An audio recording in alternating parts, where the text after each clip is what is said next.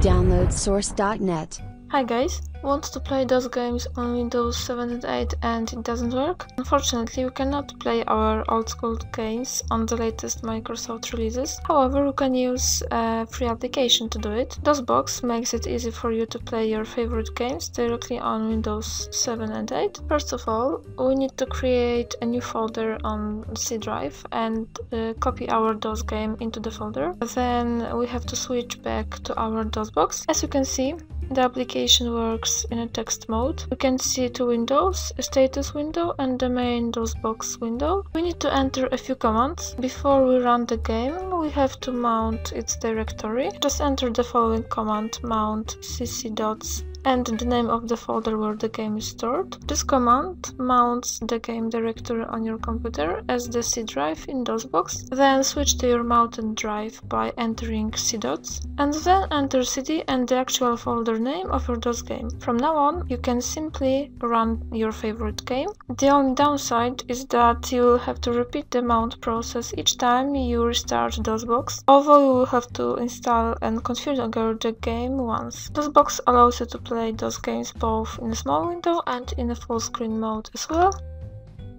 You can download the application from our website downloadsource.net and you can find the link below the video. I invite you to visit our website and read on our articles and news. Hope to see you again. Bye.